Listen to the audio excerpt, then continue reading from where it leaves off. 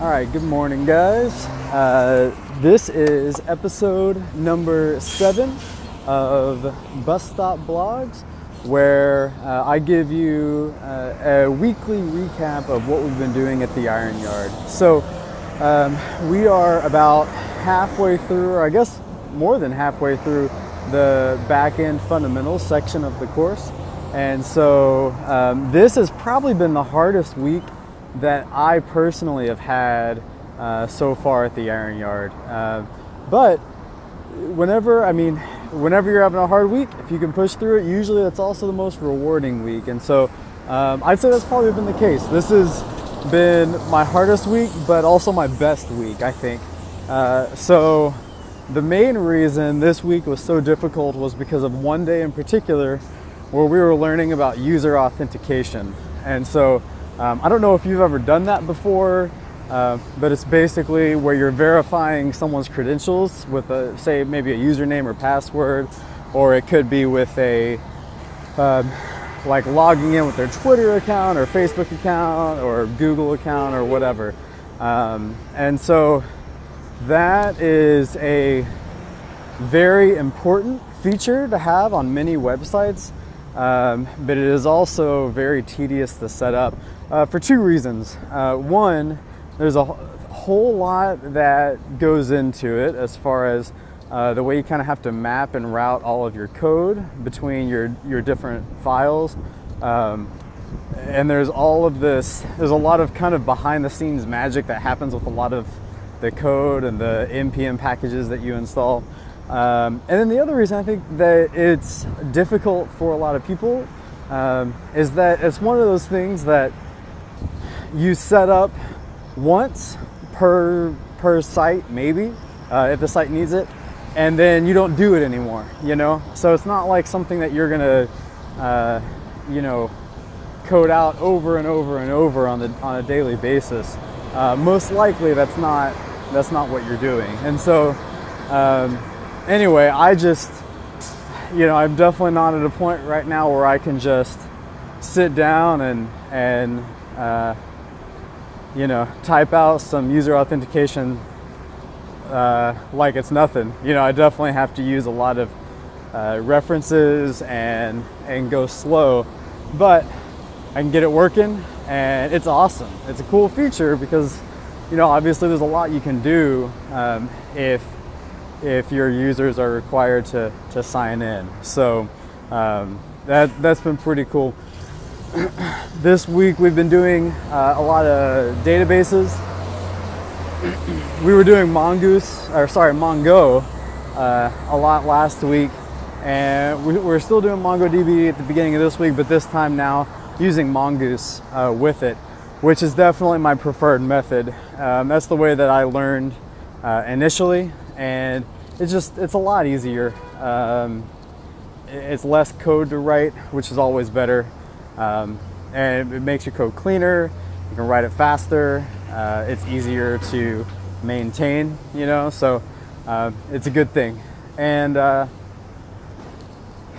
so Mongo is a non-relational database, which basically means that you can take your we call it a schema.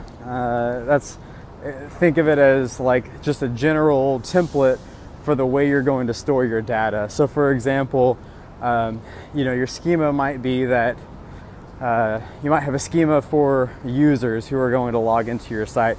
And so you'll have something like a username and a password and maybe their full name and their email address and their phone number or something. You can use your imagination, come up with whatever other fields you might think. And with each of those two, you can make them required. You can make it so that they have to be unique. For example, a username, you would want a username to be unique, and then obviously required as well. But maybe their email address is not required. So that's one of the things that you can do with databases. What makes it non-relational is that you can go in and add a piece of data for a single user on the fly and it not affect the other users. So for example, let's say that in your schema you did not have phone number as one of your fields, but then you decide, hey, I want this user, I want to add their phone number to it. You can just add it to only that user, and MongoDB says, yeah, that's cool. The other users don't have to have a phone number field, and so there is some benefit to that. The other type of database are relational databases, also known as SQL, and so we've been learning Postgres the past couple days, and that is a relational database, which means that every single, in this case, user, if I'm going to stick with this user's example, every user in the database has the same fields of data. Even if they're not all filled out, they exist. And so there are benefits to that, obviously, but I personally, I think I like non-relational databases so far. It's probably just because I've used it more. But so far, for everything I've had to build, I prefer to use MongoDB. So that's just kind of where I am with that. It's fun. Databases are fun, but it's definitely not something that I would want to do exclusively. I don't want to be a back-end dev. I either want to be full stack or front end. And so if I had a full stack job doing like a mean stack or maybe a MERN stack, if you're using React, I could be cool with that. But I wouldn't want to be just a back-end guy. So we'll see. On that note, I have been job searching. There are 3 cities I'm really looking at. Those 3 are Dallas, Austin, and Raleigh, North Carolina. So I'm looking at jobs in those 3 places, and the job search is going pretty well. So we'll see what happens, but I'm definitely excited about the future, for sure. I'd say the biggest highlight of the week for me is this one assignment that we have that we've kind of been going back and improving over the past few weeks. Is this daily assignment that we had where basically we had this directory of users. The example that we had where they were all like robots or something, but kind of imagine something like LinkedIn, you know, where you've got occupational data for each user and kind of what their skills are and where they're from and all that. And so, you know, originally the assignment was just to help us learn how to manage data and render data to the page using like mustache templating and that kind of stuff. And so, as always, I like to take our projects and take them a few steps further. So yesterday or the day before, we had an assignment to add user authentication to that LinkedIn-like website that we built. And so got that going. That was fine. You know, I had that done by the end of the day. And then I decided yesterday to add some more stuff to it. So now I've got it to where there's kind of like a message feature where one user can message the other, and there's a little notification that pops up if someone has a message, and from that message you can see the date that the message was sent. You can reply to the message. You can click on the user's name and you'll be taken to that user's profile page. It's kind of cool. So I'm going to expand on this a little bit more. I think I'm going to shoot a quick video of that website to kind of just show you what all is happening. But that's using Mongo, Express, and Node. So it's pretty cool. I really, really like it.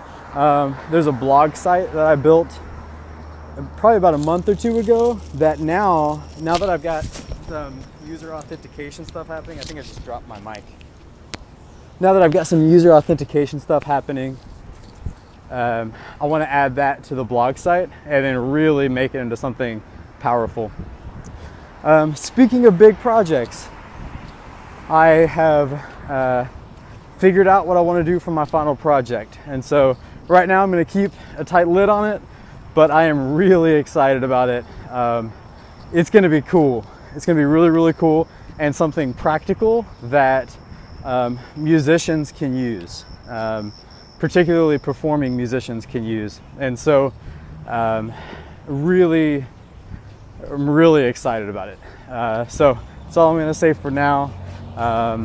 But look for that to be kind of done in October. So I'm going to probably get started on it this weekend, at least just planning out how everything's going to go.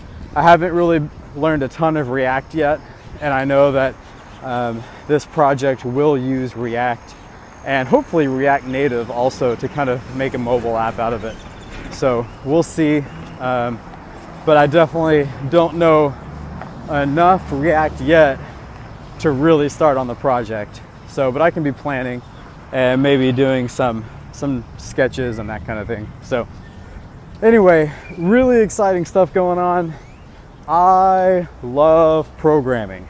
This was definitely a good career move. Every day I wake up eager to come in and get to work and learn and explore and just see how much I can push myself in the projects I'm doing. It's such a fulfilling career for me, you know. I just love it. So I'm really looking forward to getting a job and starting my career. So anyway, thanks for watching. I will see you next week.